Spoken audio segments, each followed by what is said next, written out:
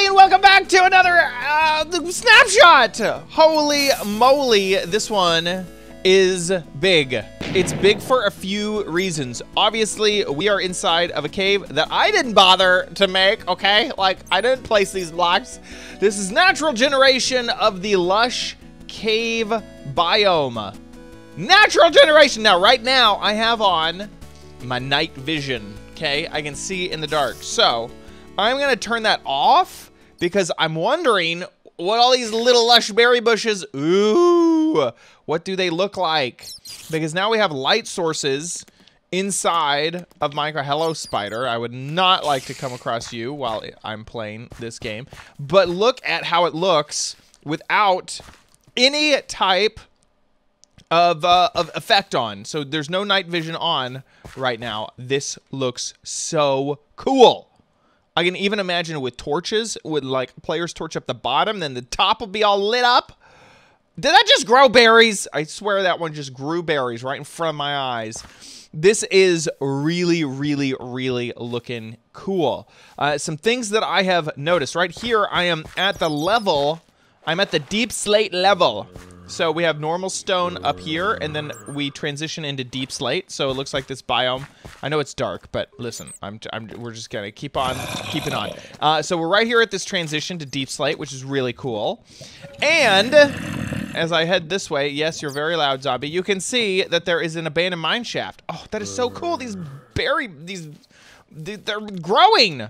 They're growing. The glow berries are growing, which is really, really cool. And obviously you can see that the amount of light doesn't really affect the mobs because we got lots of mobs hanging out with us. So inside of this biome, we're gonna get all of the blocks that we've seen over the last few weeks. So we're getting all the moss, we're getting the azalea tree bushes, we're getting the glow berries, and there's even some moss carpet around, and you know, other blocks like the drip leaves. Now, remember the drip leaves, they needed clay in order to be placed down. So there's lots of clay around. This is a really fantastic way to get clay, because if you wanted clay to make terracotta in the past, it was like you'd have to spend like hours in rivers. So now you could basically just come down here, find one of these, and just take up all the clay. You also get the drip leaves, so that's kind of nice. And you know, have plenty of clay. You would never need any more clay. And then I'm just gonna like little hardcore parkour over here, run one to the other. Yeah, I'm not that great at it. But anyway, this is the first look at the new biome. One thing that is pretty awesome is that we have the new azalea trees. So we saw the one underground, but this set of trees is above ground, and this is one of the things that they kind of mentioned at Minecraft Live, whatever they call it, that these azalea trees would sort of indicate that below them is the Lush Cave biome. So you could, you know, they showed you kind of, ooh, look at that.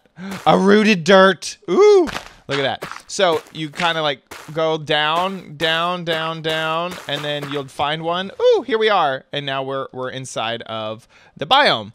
Is that still more rooted dirt? That's a lot of rooted dirt up in here. Does it go all the way down? What is up? What is the story with this? Holy moly, the roots of that tree. That is a lot of roots. So anyway, that does not seem, that does not seem realistic.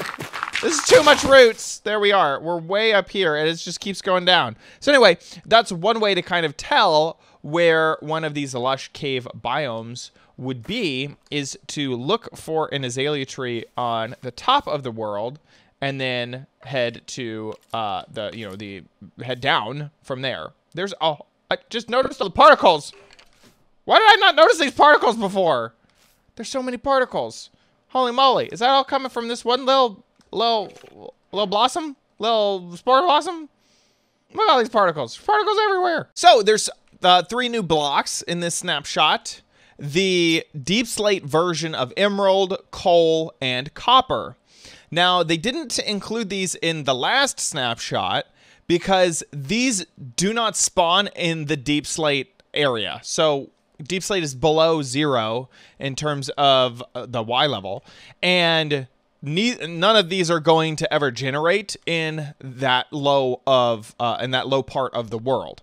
But because the community was like, yo, where's our Deepslate versions? They decided to go ahead and make the textures. These could also be used for map making. They can be used for a whole bunch of different things. So there is now Deepslate versions of each of those ores. Even though that will never actually generate in the world, we have them for creative purposes. This is also a very, very big technical change. So not only do we get the Lush, biomes, which is really, really cool, Lush Cave Biome, but the technical changes include going to a totally new render pipeline with OpenGL 3.2. And I am not going to even pretend like I understand all of the ramifications of that, just because I don't. Some things that I've noticed. There's this weird black edge to some blocks, and you can really tell it. I'm gonna right here. So look right here on these blocks. I'm gonna try to digitally enhance the image. So as I kind of move forward, they go away. So there's some weird, and it almost gets worse. It's like there's multiple steps of these weird black lines in the renderings. So I'm not exactly sure what's going on there. I'm sure that that's some bug that's gonna get, worked out, ironed out. I would hope. Now, one thing that did really, really, really catch my eye was that, and I'm going to read this directly off the blog post, shaders are now included for all supported render states. Any shader except for the BLIT shader, I think that's BLIT shader, can also be replaced in the resource packs. So I've thrown an old shader just in here, into my resource packs folder, but no, it didn't work. I wasn't really expecting it to, but I was like, whoa, that'd be weird if that worked.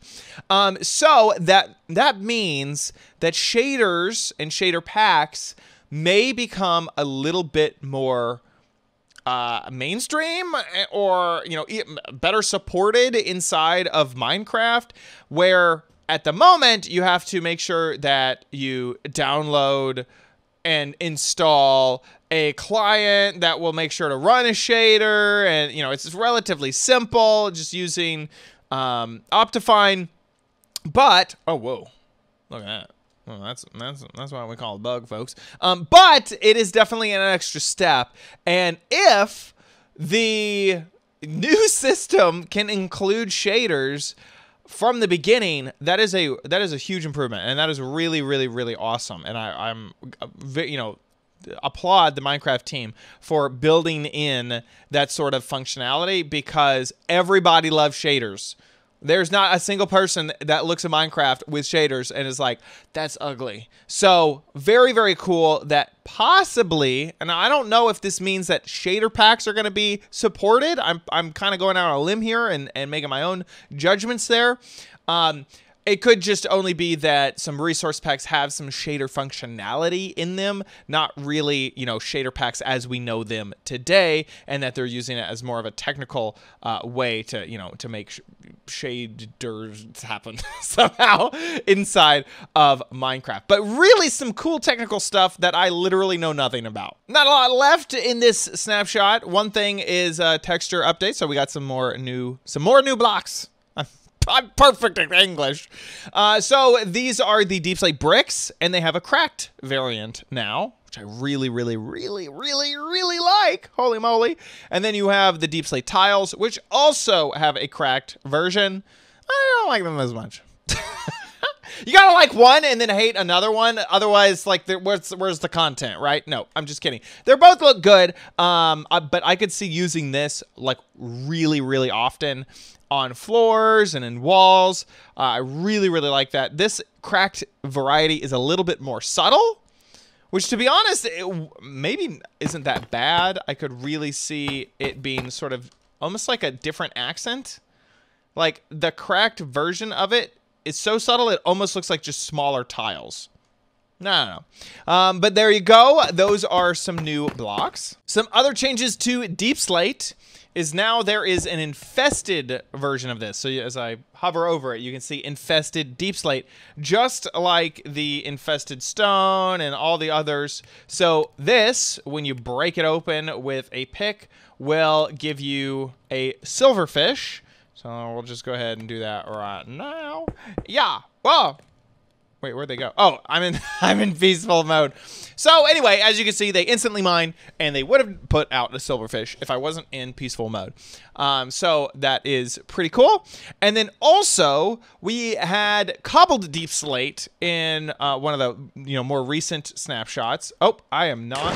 Look at me. I was not in creative mode. I just saved myself. And so you just mine up normal Deepslate, and you get the cobbled variety. But there was no way to really get it back into just Deepslate.